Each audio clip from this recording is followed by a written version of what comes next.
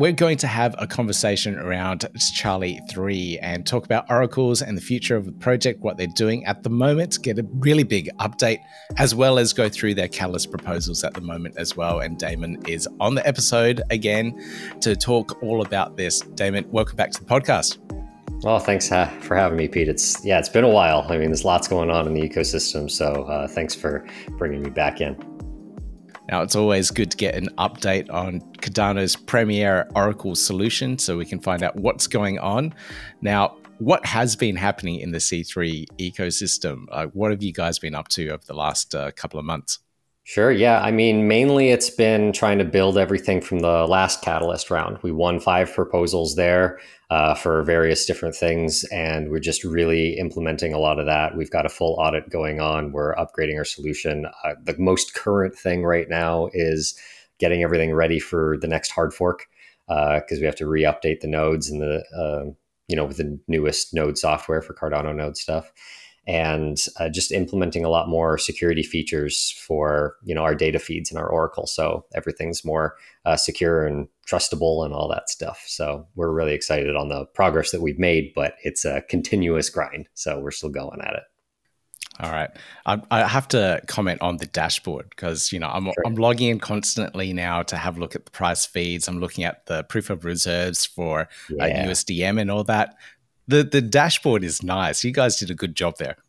Thank you. Yeah, we just upgraded it. Actually, that's been another thing we've been really working on is we just upgraded it. It has more transparency than any other Oracle in blockchain. I mean, even Chainlink doesn't show all of the data sources that every feed is using or the nodes that are participating. And we have all of that information for everything there. And we keep making tiny tweaks for UI, UX. We have a forum spot there now. That will change soon. I think we're going to use a third-party forum because why try and build our own when other things work? And we've got a DAO situation up for the next price feeds to come in. So anybody that wants to go and vote on those, that would be great. It's our first DAO vote. So that would be awesome for people to get in there. And that's also part of the catalyst from last round. It's launching more feeds for the community. So the 5 we have proposed are ones that a few projects have asked for already. They just can't afford it currently. So that's what the catalyst funding is for. Yeah, I did notice there's more feeds appearing over time. So it's really good to see that side of things growing for the ecosystem there on Charli3. So let's talk about what you guys are doing next. And this whole idea and concept around partner chains is quite interesting. Is this all... please explain it to me. Like I've got some idea of what it is, but I know I'm going to fudge it up. So please tell me exactly what's going on. I also don't build it, so we'll see how good I do. But the partner chain framework is from IOG, and it's kind of like an L2, but it's a more integrated L2. So it's not completely separate. Things work a little bit more in tandem, but you just think about it as a separate L2. We're using Cardano Ledger more or less. But we have our own framework over there that we can set different parameters and transaction costs and everything else. So the partner chain framework is built with a language called Substrate, and we should be able to implement like ZK into it as well, zero knowledge proofs, whether that's with folds or ZK Mina, same idea, right? Just to make the validation situation faster, cheaper, easier, more trusted, that kind of thing, more decentralized. So that is one of our big proposals, and that's coming off of the back of the last Catalyst round as well, where we won a bit for doing the initial research, and this is being done with TX Pipe and with IO into what's the best way to actually take advantage of the partner chain framework that they're building and implement it and be not just a premier Oracle on Cardano, but a premier Oracle in blockchain in general. So having this partner chain infrastructure on the side with ZK implementation will allow us a lot easier onboarding of real world companies like TradFi and legacy type stuff. So that's really a big thing. Like we're really looking at that kind of integration and adoption more so than just what's already in our ecosystem. How can we grow it and break down some of those barriers to adoption, basically. So it's a lot easier that way. It's a lot easier to go cross chain because then we can push out our, like SDKs and stuff to be able to post this data onto other chains, which then comes back to Cardano for any projects that want to use it, because it's still processing on our ledger, which is partner chain, which is still technically tied in with Cardano and the volume there. We can have, it's better for token holders because there's a lot more use case of the token dealing with transaction fees just in Charli3 instead of having to convert it to ADA, which is what we currently do. And then we can also hold, just like kind of what Midnight is trying to do, we can do a more customization on the side to have stuff that is encrypted, for these real world businesses that want to bring their stuff on. So like medical data or legal stuff or an identity things that people need to access, but don't want it to be public knowledge. So cheaper, faster, more adaptable, more adoptable, and better token utility, I guess. So overall, just a better boon, but it is a lot to build. Yeah, I can imagine. It's essentially a whole new chain, and I'm assuming a whole new language as well. So there's definitely a lot of work there. I like this notion of making it more adoptable. I know the Cardano Summit this year is all about adoption. Like you look at their tracks and streams, it's all adoption. So this is super interesting. Why would creating the Charli3 SDKs on Substrate be better than creating them on Cardano? This is like a technical thing I'm trying to understand here. So yeah, well, the Cardano infrastructure, like on-chain stuff that we have, is all built in Plutus TX. We're pretty old school with it, but it's mainly for security purposes. Also cost, like if we wanted to redo the whole thing in Icon to do the same thing we're already doing in Plutus, it's just like hard.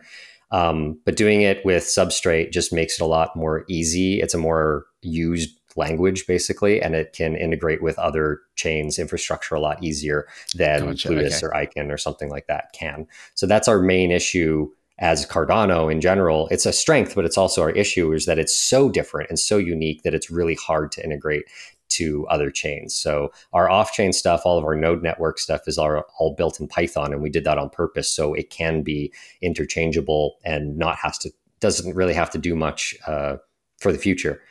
To change to go onto different chains and stuff, which we've already proved when we built an Oracle on Radix and we were able to use the same node infrastructure more or less. It's really just the on-chain part. So when we can get SDKs or I say an SDK, it's more like a bridge situation where, say, SUI network, I'm just going to use that one, can just read our chain, or the projects can read our chain and request that data from our chain, and then it just posts on theirs so then they can use it directly.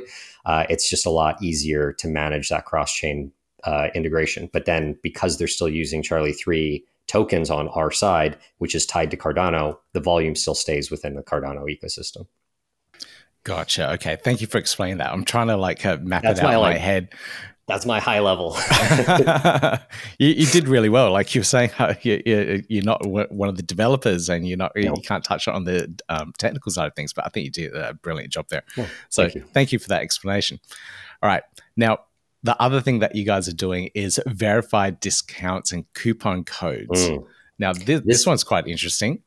It's interesting, and I don't know if you mean that in a good way, and I support you on your thought process, because it's a weird thing. Like, why would discount coupon codes? It seems like low-hanging fruit or scammy things or whatever. And that's the problem, is like, this is just the general idea of what some coupons and stuff can be, is just like, it's not actually real. It's just trying to get you into those sites and stuff.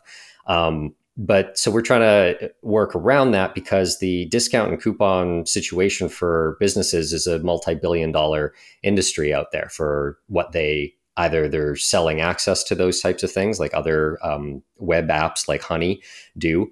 But the problem that we've heard from a lot of retailers, and this is also coming through Verility, which is our partner on this project that will create the front end infrastructure for it, which has a lot of integration with Charli3 already, with different prices and purchasing in different types of tokens and fiat and stuff. But the big thing that we've heard from these retailers is that their discounts and stuff, when they get picked up by other things, they keep getting recycled even after they have expired. And so it brings people to the site thinking they can buy something, but then they don't, because the coupon code doesn't work anymore. So it's actually a negative sale. Right. And it drives people away from their brand and not wanting to go back because they had a negative experience with it. So what we can do by verifying these codes is having a front end where businesses can come in, put in whatever their discounts are, put in the parameters, which we would have like, we'll work with them and figure out exactly what kind of parameters they want. Like just metadata on an NFT basically. And one of those things that will be the enforceable kind of contracts to it is the expiry date. So it's active from here to here. As soon as the date hits blah, that NFT is burnt and no longer usable, right? So, and it's gone. So the platform will only ever show stuff that is active and usable for every platform, meaning they'll always have a positive experience when they can try and use that discount platform. And we'll make it, I do believe it would be open source stuff. That was the idea for building it. I think it's in the open source track. So it would be open source there. And then we would probably let people use it for free to gain that adoptability to begin with, and then maybe turn on a revenue model later for businesses to say, like they'll pay for every update of a new discount token or whatever, or every mint of every one of those tokens. So that's cool. So that comes through Cardano as ADA or as Charli3 expenditure to the Oracle feed. And then after that, it's the same thing. Whenever one of them closes out, the burning does the same thing. So it's a multi-billion-dollar industry that we're trying to onboard that almost everybody uses. I'm sure you've looked up discount codes for anything you go to. Pretty much anytime I buy anything online, I just have a quick check to see if there's a discount code so I can use it and get the a quick 10% off. And I used to work for a company that did this. This is back in like 2000 and showing my age, 8, I think it was. And they had like an algorithm that would actually scan the websites. It was crowdsourcing those coupon codes onto the platform, and then it would use a bot to try and test those coupon codes to see if the code was still valid. It was a very interesting algorithm and used a lot of resources to actually make it all happen.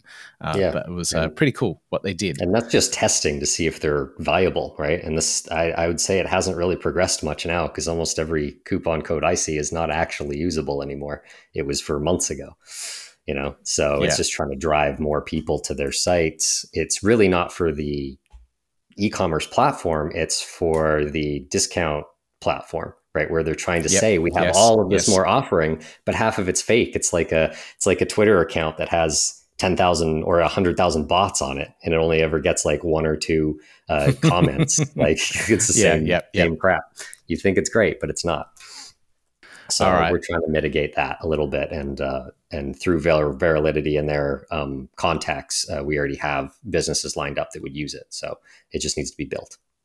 Okay, brilliant. So fingers crossed with that one as well. Links down below. So if anyone's interested, check that one out. I think it's a good one for adoption as well. Now, this last one that we'll go through is around adoption again. This is around the Cardano Oracle's adoption, and it's a masterclass workshop around it. No, understanding oracles, it took me a long time to understand what an oracle was and how it's all used, but this would have helped me. We had a few chats about it along the years. Yes, you've explained it to me. I get it now. Yeah, sweet. I'm still learning. What is it? It seems to change a lot, but yeah, this one is neat. It's not about shilling Charli3 or anything. Like we've, over the last few months, especially with the liquidation events on other platforms, we had the liquidation event on Liquid in January, and then the other one from LenFi in like 2 months ago now at this point, I think. And it's really just educating people on why the use of oracles should be necessary to avoid stuff like that, because those platforms weren't, and this is kind of the risk that you take with that. And their reasons are their own, you can ask them. But the biggest thing about this is just that we've seen is just a lack of understanding. It's more of an ignorance, not an arrogance, an ignorance on just not knowing what an oracle does or what it actually is adding and what safety mechanism that is, security. So we just want people to be more educated on the use case of oracles. We're not going to shill our own solution or how it's been built. That's not the point of this. The point is just to educate on oracle use and understanding them better. And so we would be bringing in people from Link, Band, Teller, Pith, Chronicle, all these other oracles that we know from other ecosystems to talk about their use case, why it's necessary, maybe have them each specify one thing that might be more useful on those chains or something. But yeah, it's not to shill Charli3. It's just a general oracle understanding, because we see these big blow ups in our ecosystem saying we don't have oracles, but we do, and ours works just fine, actually better than fine. It's just an education thing. Because as soon as I go in and tell people, oh no, this is the facts, they go, oh, okay. But I can't do that for 50,000 people constantly. I try, but it's a lot of fires. So we're just trying to educate people as much as possible on what oracles are, what a native oracle is, how it's different, especially how it's just different from pulling APIs. What are the security measures behind it? What does it add to things? And why it should be part of your DD when you're looking into any platform that uses trading or price fees and stuff. Cool. All right. Yeah. I like how you're pulling in all these other oracles from the industry, not just in Cardano, but like all these other players that have been around for years and have all this experience. They've gone through all these dramas as well. So they know what's going on here, and building these robust oracles for the whole crypto space is super important. Again, this is another really important one, I think, for everyone. And I do get those DMs from you saying, Pete, that this is what's going on here. This is the situation. And, I really appreciate those updates. But like you said, you can't do it for the 50,000 people that are asking questions all the time. So this education masterclass, that's why I have these platforms. That's why you're on this interview. We're here to teach people what's going on and how to use these oracles and how they all work. All right. So that's another brilliant one. Links down below in the show notes. And that pretty much covers everything that you guys have got out at the moment. Is there anything else that you'd like to leave for the community in terms of a message, call to actions? What do you want to leave with them? So I said a little call to action earlier. Like I said, we just launched the DAO. It's just through Clarity DAO, and we have our first vote up there. It's for, I think you have to hold 100 C3 tokens, which is like a couple dollars at this point because of the market, to be able to vote. And it's just which feeds are going up next. What is your projects that you're following need? You can come and comment. We can change it up. This is just a temp check, but we really want people to be involved with that because it helps the entire ecosystem out and having more security. So please go to the Clarity DAO and find the Charli3 platform and vote on that. And then the next thing is we will have our node sale coming up. We're expanding the node network. Yay. Everybody's been asking for it for a long time. So we're expanding the node network out to probably 30 or so operators over the next, 2 quarters here, starting it off soon. But yeah, just stick around for that. We'll have the requirements coming out really soon, and we just want quality people and to come in and be able to contribute more to our decentralization, as well as be able to give rewards back to people and improve the ecosystem a lot more. And that will also help people be educated on oracles as well, because there'll be more people using it and understanding and be able to share that message. So get involved for the potential upcoming node sale. All right, brilliant. Damon, thank you so much for joining me on this episode. All the links, references, everything that we talked about in the show notes down below. And make sure you check out their socials to be kept up to date with everything that's happening in the Charli3 ecosystem. But Damon, thank you for joining me and taking me through everything that you guys are doing. Absolutely. Thanks a lot for having me, Pete. And good day to every one of you.